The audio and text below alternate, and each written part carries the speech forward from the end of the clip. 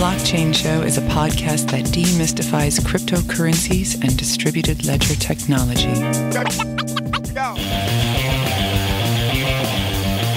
Hello and welcome back.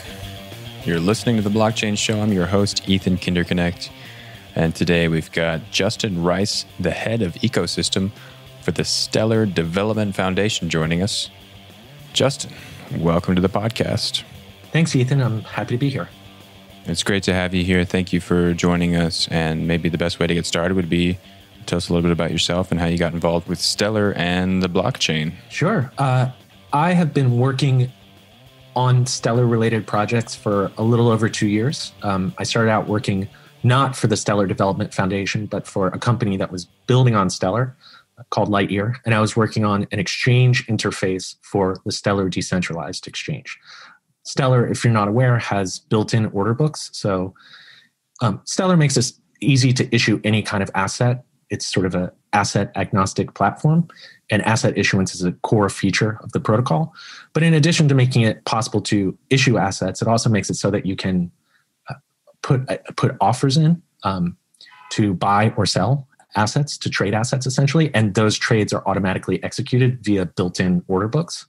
So my first project building on Stellar was I was working to create an exchange interface, sort of like a E-Trade-like interface for the Stellar Decentralized Exchange. And that's actually where I sort of first dove into blockchain. Before that, I was working for a dating website and working on product stuff at the dating website. So I came in sort of working on a Stellar-related product. The reason why I came into blockchain was because I have known Jed McCaleb, who is the chief architect at the Stellar Development Foundation, for a long, long time, long before blockchain. And I became aware of blockchain through him. Over the years, he was building projects related to Bitcoin and then to Ripple and then finally to Stellar. And so I'd always had conversations with him about blockchain and the potential, why it's exciting. But really, it was always sort of like in the back of my mind, or just, Jed's has interesting ideas. And so it was always, I always enjoyed talking with him about it. But it wasn't until about two and a half years ago that I really dove in. And the reason why I dove in is because essentially there was a need to build this product. And I, along with several other people, were brought in to help create it. Yeah, that's wonderful. Ecosystem is it's a term that we kind of just throw around here a lot on the podcast over the last couple of years, but I never really took the time to think about it. How would you describe an ecosystem in regards to the Stellar Development Foundation? I think there are a number of different ways to think about what an ecosystem is. I mean, essentially an ecosystem are the sort of participants, the various kinds of businesses, organizations, developers, individuals, and enthusiasts who interact with the blockchain. I mean, blockchain generally is a platform that you can do things with. And so in the most broad way, the ecosystem is sort of anyone who interacts with any kind of blockchain. Specifically, in terms of my role, what we focus on, what my team focuses on, are businesses, developers, organizations, and individuals who are building on Stellar. And so the goal of being head of ecosystem, what does that mean? It means that my team helps those people understand how to use Stellar, helps inspire them to do good things with it, helps them interact to grow transaction volume. And our goal is to sort of support the network and make it so that a lot of different people with a lot of different interests can take advantage of it. Stellar is open source and open participation, so anyone can start using the technology, using the platform. And our team tries to facilitate usage and encourage people to find interesting things to do. Yeah, that's excellent. I was listening to a podcast. I think it was about, it was a doctor. I think he was speaking with someone from the news media.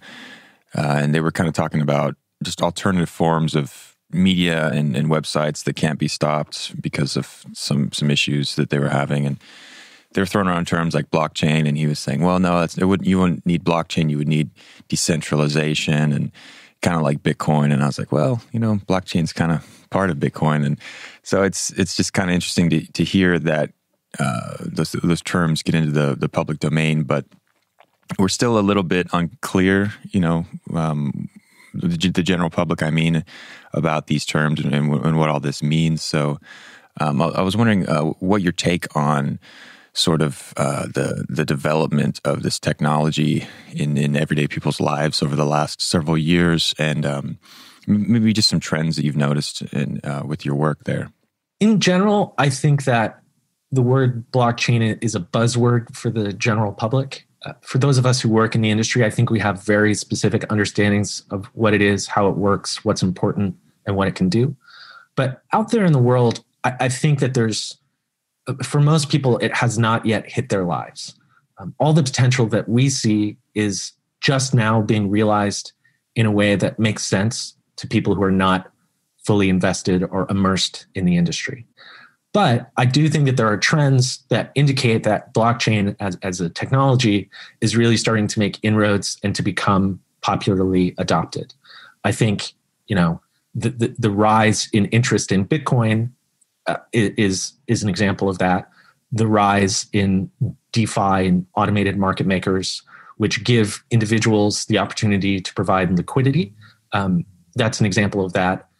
For Stellar, the example is quite clear, which is that Stellar is a platform that connects to all the world's currencies and allows them to interoperate on a single platform, which means that it's really easy to make cross-border payments and cross-currency payments. And what we're seeing is that there are a lot more regions where there are anchors. Anchors are what we, in the Stellar world, call basically the on-off ramps that issue tokenized versions of local fiat currencies. We're seeing more and more anchors and more apps that take advantage of those anchors to offer people in specific markets, specific regions, a way to get onto the network and then to take advantage of sort of the transmutability or the ability to convert assets and transfer assets really easily. So I think for me, what I look at in terms of Stellar is the number of transactions that sort of meaningfully impact people's lives. And we definitely see a continuing increase in those transactions. There are more people, for instance, in Europe who are making remittance payments back to Nigeria using applications that are built on Stellar. And the volume of those remittance payments has continued to increase. And so for me, those people often, they don't need to know that they're using blockchain, but blockchain in the background gives them an easy, fast, cheap, secure way to make those transactions. And I think ultimately those are the trends, in addition to sort of the awareness of blockchain, which, the sort of Bitcoin and AMMs point to. I think there's also an increasing amount of products that are being built that take advantage of blockchain that to consumers look just like normal consumer financial products. And that's pretty cool. Yeah, absolutely. Yeah, and it's really, really cool. I encourage anybody to check out stellar.org just to kind of further their knowledge after our conversation here is over. You mentioned people sending money and remittances and how they wouldn't necessarily be aware of the technology underneath. It's pretty powerful. It just kind of reminds me of the early days of the internet where it came in over the phone lines and a lot of, it was a hassle. But eventually things kind of switched around where I think most phone calls go over the internet now, and which is just kind of funny because my father-in-law worked for AT&T for a long time, and he was very against Bitcoin. He's like a traditionalist in the markets, and we kind of talked a little bit about the internet and the evolution there, and I thought, don't you think that maybe the same thing could happen to finance? And gave him that example, and he kind of thought about it, and then they had some people, maybe friends or their friends' children, trading. I think it was Bitcoin at the time of the first bull run, and they made so much money that they could buy a house. And then so all of a sudden there's this thing that bought something in the real world. It's still such a weird thing for a lot of people to wrap their heads around, but I think it is gaining momentum. And sorry for the story here, but it just kind of when you were talking about Africa, we had on a guest who was helping people, and it just reminded me about the payment layers and how in most Western countries we have so much access to different payments, but we hear a lot about the unbanked, and I guess it makes me wonder, like, how difficult is it for people who can't get a website? I'm sorry, not a website, a bank account rather, to to use something like a cryptocurrency or an alternative form of finance. Do you think that there's like the on-ramps to using the newer forms of financial, I guess you would call them, products? Do you think that there's just as much barriers to cryptocurrencies as there are to, say, getting a bank account? Generally, no. I think there are still the same challenges, because a lot of the times when you're talking about fiat currency, you're beholden to regulations. It is, with good reason, regulated jurisdiction by jurisdiction. And so, you want to make sure that when you're dealing with actual transfer of funds, or that there are measures in place to prevent, money laundering and terrorist financing. And I think that those are there with good reason, but they also create obstacles to access. They do create barriers. And so there has to be a certain amount of friction, right? But I think with blockchain, there is the potential to reduce that friction so that it doesn't impact people who are based on where they're born or how much money they start with. The saying that it's expensive to be poor is true. A lot of the times, if you're trying to, if you happen to be, depending on where you're from and what your financial background is and what kind of means you start with, sometimes you're forced to transact in a way that's like slow and more expensive. And so I think that while there will continue to be some amount of necessary protections that create barriers to access generally, by reducing the friction involved in a lot of cross-border or cross-currency payments, and in making it so that you can access financial infrastructure without actually needing a branch location, right? Like you can do it with your cell phone. I think that it will get a lot easier in most of the world, and it will increase access, make access to financial infrastructure more equitable. Does that make sense? Yeah, it does. Thank you for explaining that, because I'm just trying to imagine what it would have been like to move to this country and not have much of anything, let alone, I don't even know how difficult it is to go through traditional financial systems. I mean, you got to prove you live somewhere, or, it's just like, just to echo what you're saying, it's expensive to be poor. I totally understand what you mean there. For some people, it must just be like a never-ending cycle. And I've got some basics, what would you call it, first world problems like college debt and stuff like that. But thinking about just get back to our topic here of remittances, sending money back home, say for someone, they have to go through these intermediaries like you were talking about, and there must be so much money. I don't even know how much, billions of dollars each year that's just kind of lost to intermediaries. So I was wondering if you could just maybe expand a little bit on the challenges with traditional remittances and how Stellar's going to help people with that. Essentially, the way that current remittances work is that there are these complicated systems that are cobbled together to allow a payment to from an origin to reach its destination.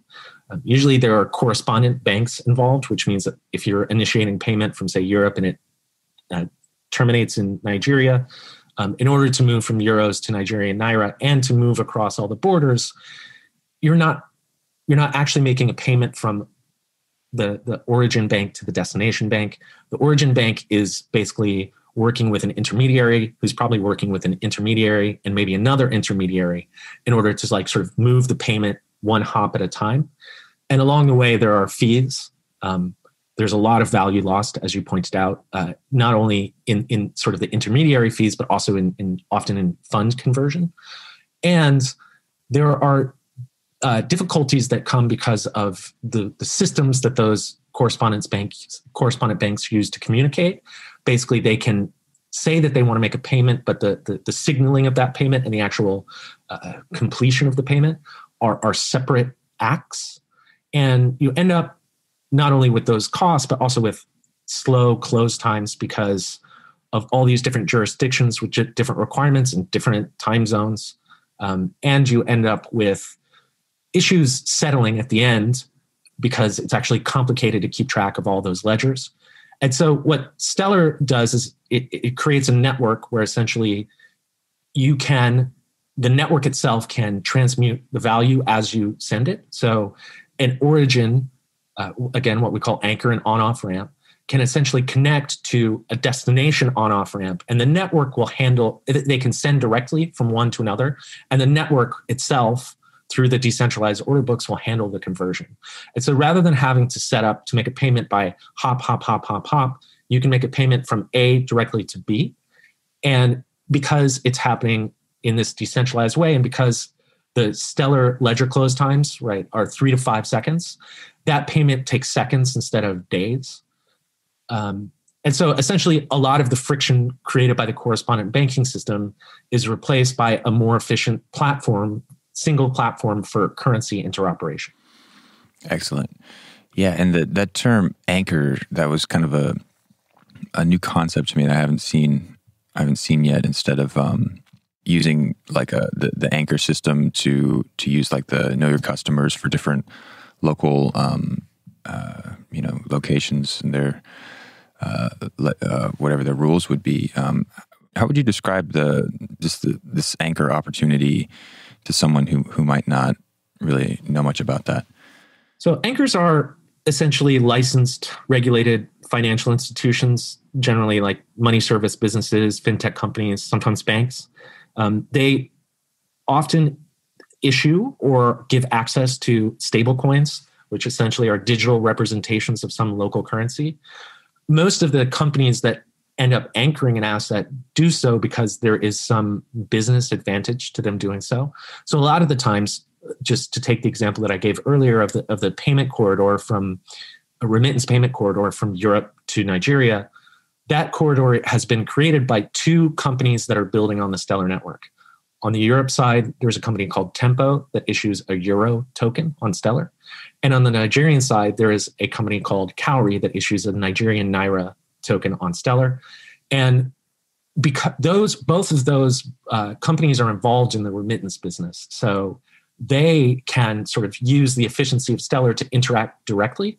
When a customer makes a payment from Europe to Nigeria, essentially they give them, they sort of deposit the money or hand the money.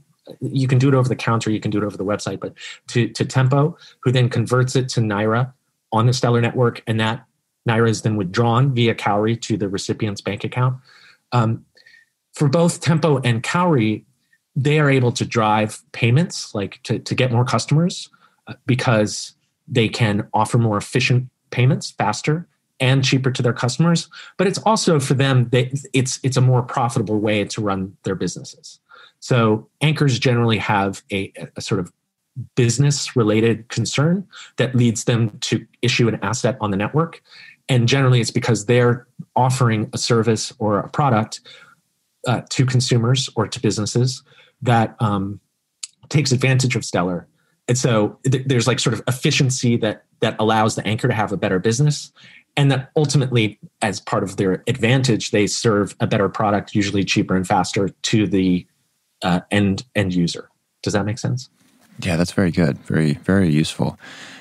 And I was impressed that Stellar was created in 2014, which I think is before Ethereum. Is that right? It's around the same time. Yeah, I that's actually a really good question, and one that I will look up after this interview. Somewhere around there. I think a lot of people are familiar with Ethereum by now, especially if they're listening to this podcast. I think we almost named the podcast the Ethereum Show, but we decided to settle on the buzzword, which you're very accurate in describing blockchain as the buzzword. It's something that, when we look at the history of mankind's record keeping. Ledgers goes back a long ways, and the whole idea of cheating or trying to alter a ledger. I know that I think I shouldn't say the name of the bank, but it was a big one. I left it a few years back because they were just so unhonest with. I was kind of broke at the time, so every time I would get an overdraft notice, I would run to the ATM and put in enough cash to cover it. And this one particular time, I just kept getting pinged. So I took like 2 or 3 trips to the ATM one day, and I had the receipts to prove that I was covering myself, but they did some clever,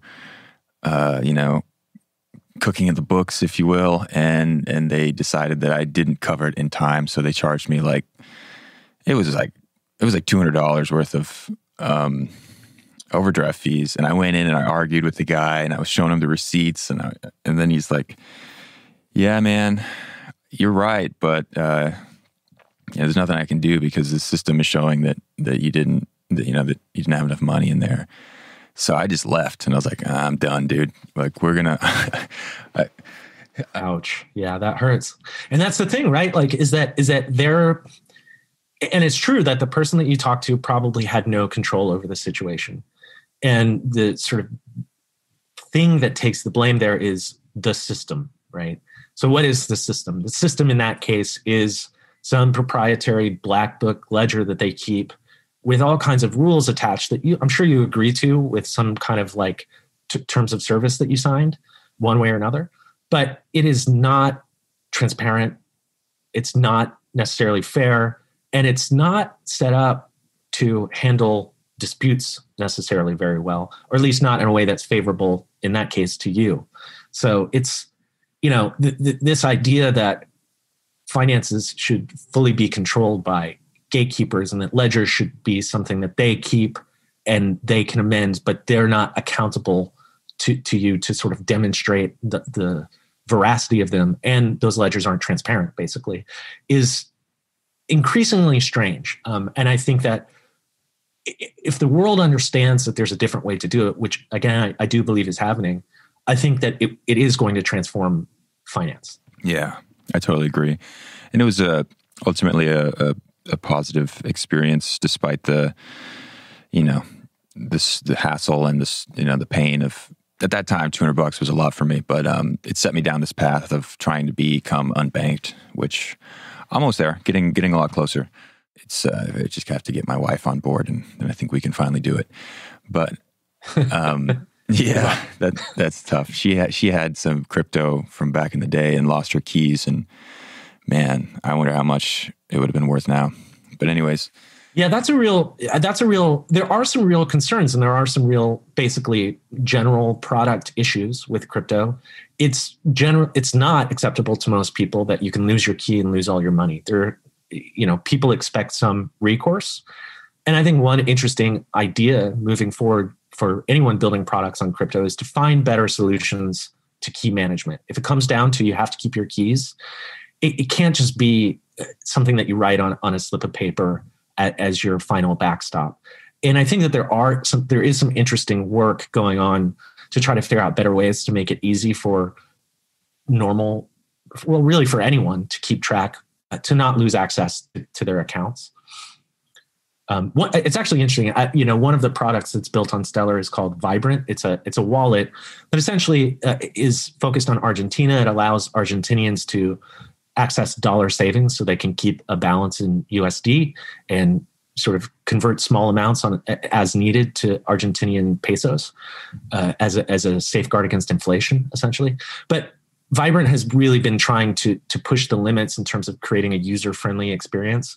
And one of the interesting things that came out of that is on Stellar, there are these things that are called Stellar ecosystem proposals. They're essentially standards that different companies and products building on Stellar can implement in order to interoperate and interact. So, everyone sort of follows these same standards.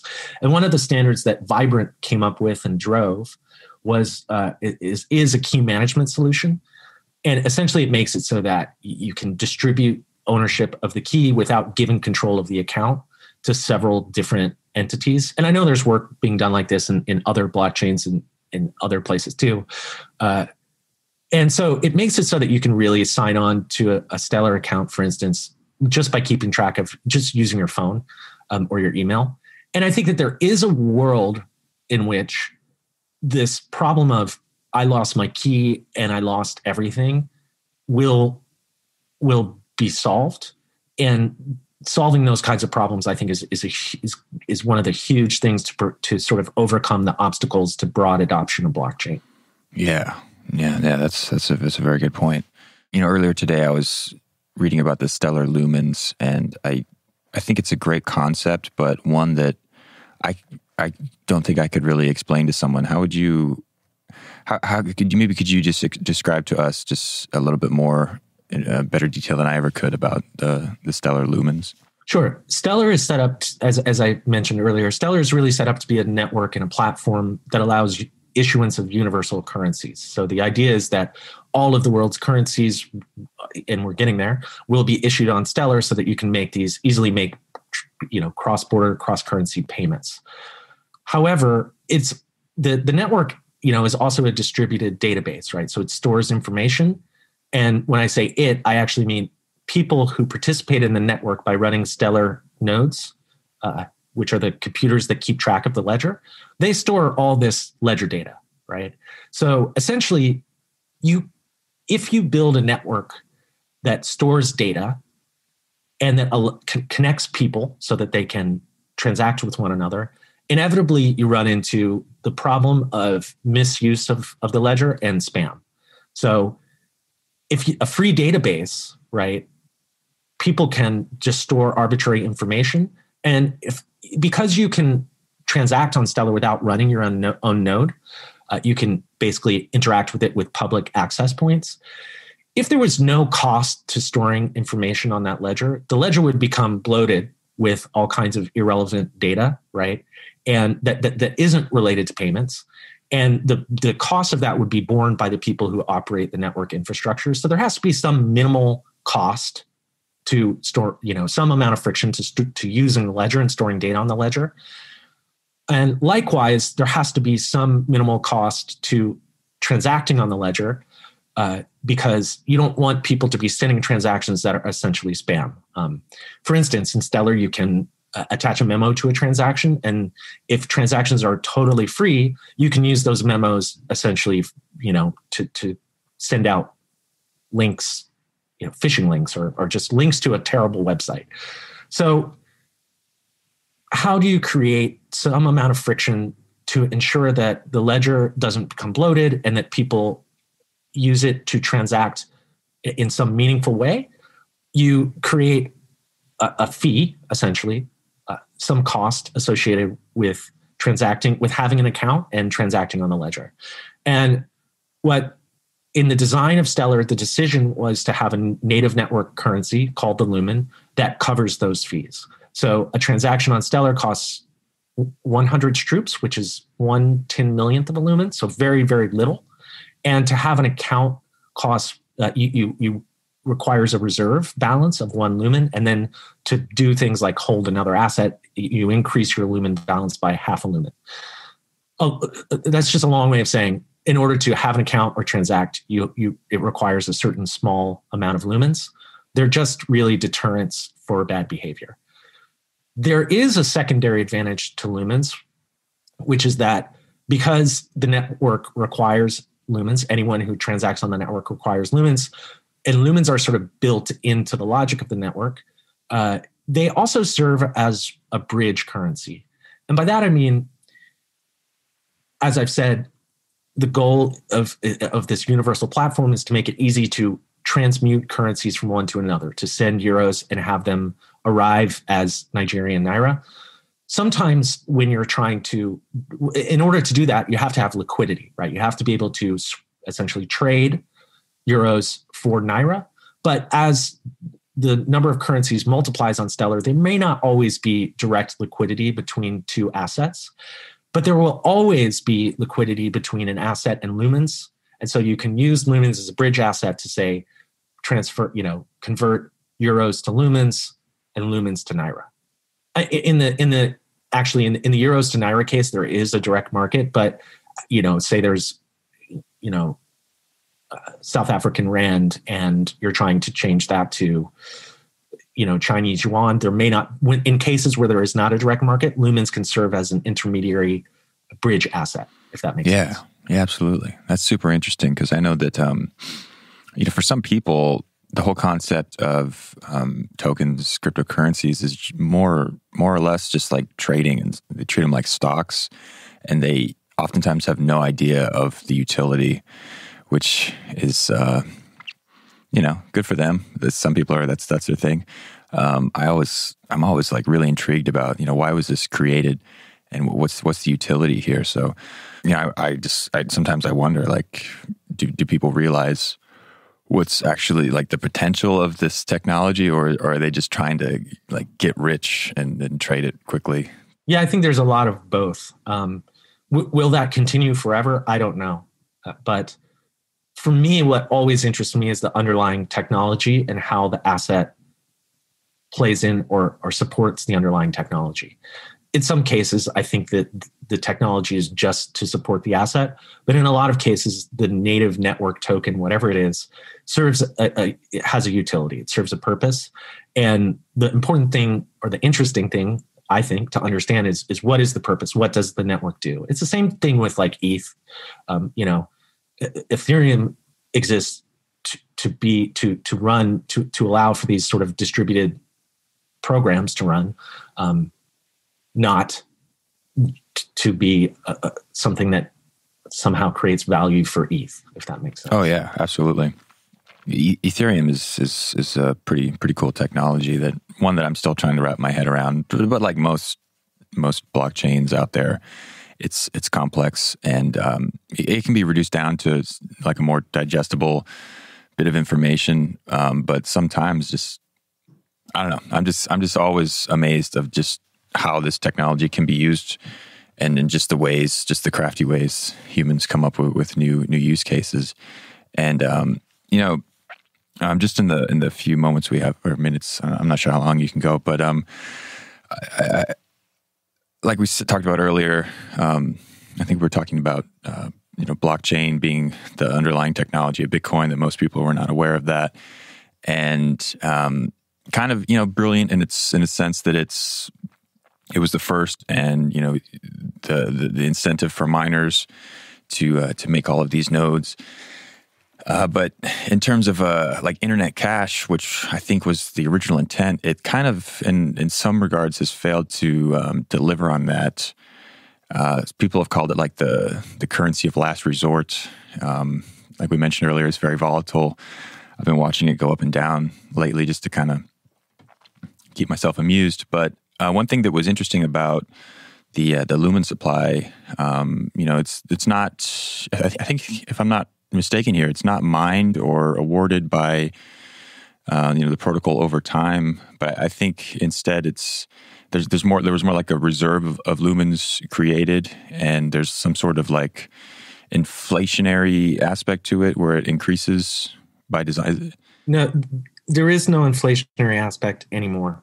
Originally there was an inflationary aspect, but the nodes on the network voted to essentially the nodes on the network voted to disable the inflation mechanism. So it's not it's not an inflationary currency. Lumens were created at the origin of the network, and there are 50 billion of them in existence, and that's the amount of lumens that will sort of ever exist. The Stellar network is, as I mentioned, it's open participation, open source. And the organization that I work for, which is called the Stellar Development Foundation, is a nonprofit organization. Our goal is to create equitable access to the world's financial infrastructure. And in order to do that, we support and help grow the Stellar network. All of the initial Lumen supply started in the hands of the Stellar Development Foundation. And the foundation has a very explicit mandate where we have certain amounts of those lumens allocated to certain purposes. And you can actually see it on our mandate page, which if you just search for SDF or Stellar Development Foundation mandate, you can find it, or just go to stellar.org and look for the mandate. But basically, we allocate these lumens and distribute these lumens to help grow and support the network. There is no mining incentive for people to run nodes. There are no new lumens created. Yeah, very good. Thank you for correcting me there, because that actually brings up my next question, which I was wondering about. This aspect of voting on the network, because on other blockchains, like you mentioned, there was mining, and computers are kind of competing against each other to verify whether or not something's valid. So it kind of stops people from cheating or doing like 51% attacks. In your work in the foundation, have you how many of these instances have you been aware of where there is voting on these different nodes, and maybe kind of walk me through how that might work for someone? Well, fundamentally, Stellar is the protocol for consensus. So obviously, all blockchains, they need to find a way to add new blocks, or in our case, new transaction sets to the ledger. And the nodes on the network need to find a way to agree that a valid set of transactions should be applied. In the case of proof of work like Bitcoin, as you pointed out, computers solve difficult mathematical problems, and the winner gets to essentially decide on what gets added to the block. In the case of Stellar, the protocol for achieving consensus, which is, surprise, surprise, called the Stellar Consensus Protocol, works fundamentally differently. Anyone who runs a node on the Stellar network essentially chooses other nodes on the Stellar network that it essentially follows or talks to. And it puts them in what's called a quorum set. Those quorum sets have sort of thresholds, but what happens is that every round of consensus is a round of voting. So a node sort of collects transactions, they pool them into a transaction set, and then the nodes on the network, through the Stellar Consensus Protocol, vote on the validity of each transaction set. In other words, voting happens to close every ledger. So Stellar network nodes are voting every 3 to 5 seconds. Now, and that's to apply transaction sets to the ledger, right? In addition to voting on the validity of transaction sets and to apply them to the ledger, the nodes on the network also vote on overall network settings. So the minimum fee for the network, the number of transaction operations actually allowed per ledger, the version of the protocol that the network runs. And those kinds of votes happen not every 3 to 5 seconds. They generally happen when there's a proposed change. So governance-wise, there's a new version of the Stellar protocol that has been implemented in the fundamental program that all these nodes run, called Stellar Core. And essentially someone, generally for that case, the SDF, we propose to the nodes on the network, hey guys, we have a new version of the software, vote on whether or not you think the network should run it. And that happens a few times a year. So this year, there were 2 major protocol releases, both of which were accepted by the network. I would say that other overall network changes, there have maybe been 4 or 5 since I've been here. There was a change to the number of transactions per ledger. There was a change to the minimum reserve requirement. And I'm trying to, I think there were a couple of others, and those changes are less frequent.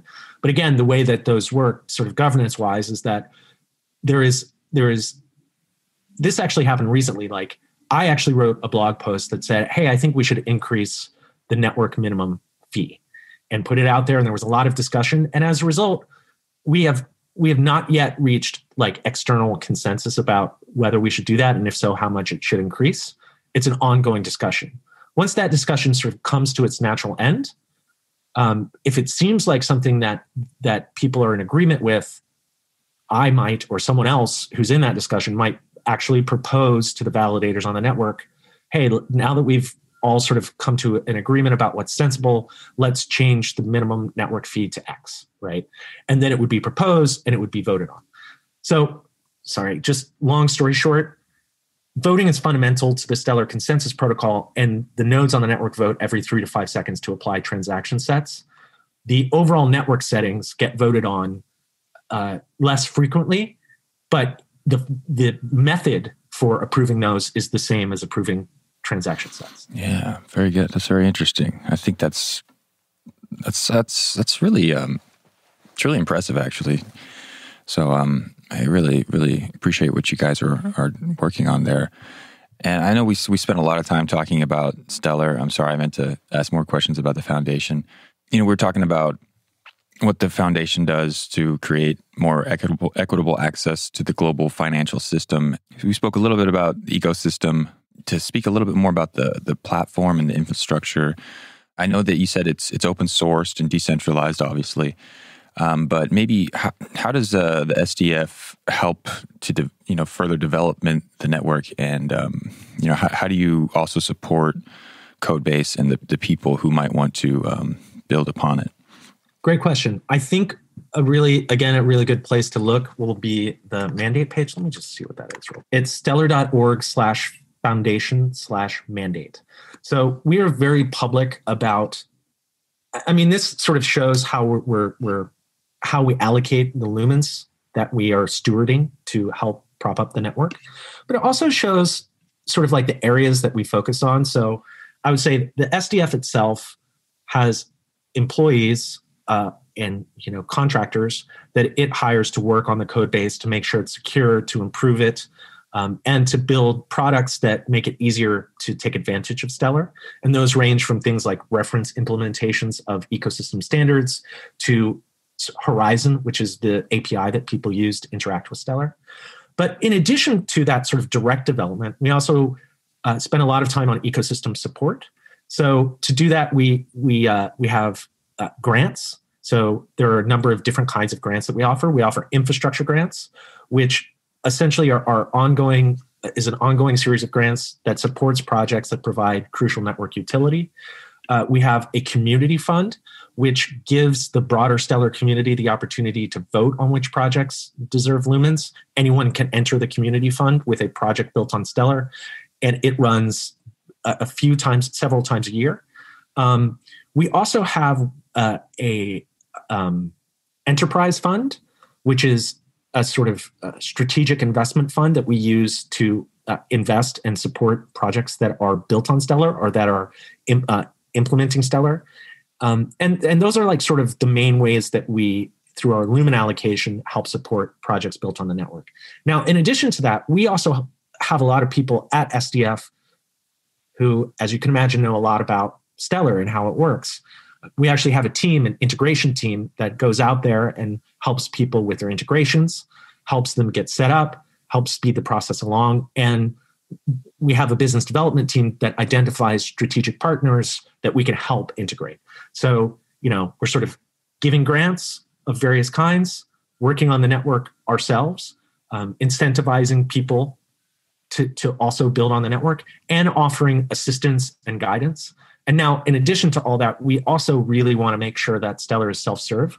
So a lot of what my team does, for instance, is we try to keep the documentation as fresh and usable as possible. Because in addition to all the work that we do to help people, like specific organizations, we also want to make it so that anyone can show up and just get started. And so those self-serve resources and documentation and reference implementations are also something that we really focus on. Wow. Yeah, that's very impressive. Yeah, I see that you're a musician, and I always enjoy talking to musicians because I studied recording in college, and it just seems like, I don't know how to describe this, but there's just like a different, not like a higher consciousness. That sounds kind of, that's not what I mean to say, but like there's just like a different part of the brain that you're working with, and your background in literature and movies is like, you've had a really, really cool life. And I just wonder, do you foresee any changes that might benefit music or movies or anything like that the blockchain might impact? Yeah, I mean, I think so. First of all, I think that there is a way in which being a musician really does help with something like blockchain, especially if you have a role like mine where you work with an ecosystem, right? So music is about combining a lot of different parts and usually a lot of different musicians to make one sort of synchronous project. So the idea of being able to not only participate yourself by adding to the music, but also to collaborate with others and to collaborate towards some greater purpose, which is, say, a song or a performance, where the performance is the goal, right? Not your actual musicianship. Your musicianship supports the performance. I feel like that's very much like what my role is here. My goal is to take everything that I can, all the ideas and imagination and effort that I can bring to bear, and to help create a beautiful song. In terms of how blockchain can help music and movies and things like that, I think there are two main ways that I see that happening. One is something like Stellar could definitely help with, which is people who are really trying to make music or movies. They also live in the real world and have to find a way to get paid. And I think blockchain can take systems that are pretty inefficient right now, micropayments, for instance, and turn them into efficient systems that get rid of some of the middlemen. So if you are a musician, oftentimes, say you make royalties off of the songs that you write, and those royalties are coming in a fraction of a cent at a time. And a system that can handle tiny, tiny payments because it's so fast and cheap could probably be leveraged to make those payments a lot more efficient, which would help a musician survive. That's the first way. I think there probably is some method, some kind of blockchain, and it's probably not Stellar, it's probably some other blockchain that could also help with things like, rights management, so that you could somehow actually, I don't know, make it so that when you created something, you could offer it directly to the consumer in a way that didn't just relinquish control of your product entirely. And by this, I mean, like, if you make something digitally, whether it's a song, say, for instance, because that's what I'm most familiar with, like, it'd be cool if you could just sell it for a tenth of a cent instead of give it to someone and all of a sudden it's free to the world. I feel like there's a way in which it could help find this balance where people who are fans or could support the artists that they love without this huge, and it would be just as easy as essentially not supporting them, right? Like, I feel like there's potential there. And if it's realized, it could be quite revolutionary, especially for independent artists. Yeah. That's great, man. I'm really excited to see where that goes. I really share your vision there. And well, Justin, I just wanted to thank you. This talk has been fascinating. I really appreciate you taking the time to explain some of these things to me, and I know the audience will enjoy it. In closing, maybe I know that we've given out some of the links to Stellar, and I'll be sure to put those in the show notes, also the foundation. But if you'd like to leave us with anything, potentially maybe ways to connect or anything like that, please feel free. Yeah, I think, well, first of all, thanks for talking, Ethan. I really enjoyed this, and I appreciate your time and your thoughtful questions. And I also really enjoyed this conversation. So thank you for that. I think the best place to go just to find is to go to stellar.org. And if you navigate around, you'll see that there are different tabs that can lead you to different places. We have, in addition to stellar.org, which is kind of like canonical information about Stellar provided by the SDF, you'll also see that, there are tabs like the developers tab or the ecosystem tab that will lead you to other channels where Stellar has a really active developer community. And if you want to interact with it, it's really easy to do. But you can find links to sort of all the different channels where people interact on stellar.org under the ecosystem or developers tab. So that's what I would say. Use that as your gateway and explore around. There are a lot of great people out there building on Stellar, and they're always excited to have new faces show up. That's great. Audience, if you're listening, please feel free to be some of those new faces. I'm sure you won't be disappointed. Justin, thanks again, man. It's been a real pleasure. Thanks, Ethan.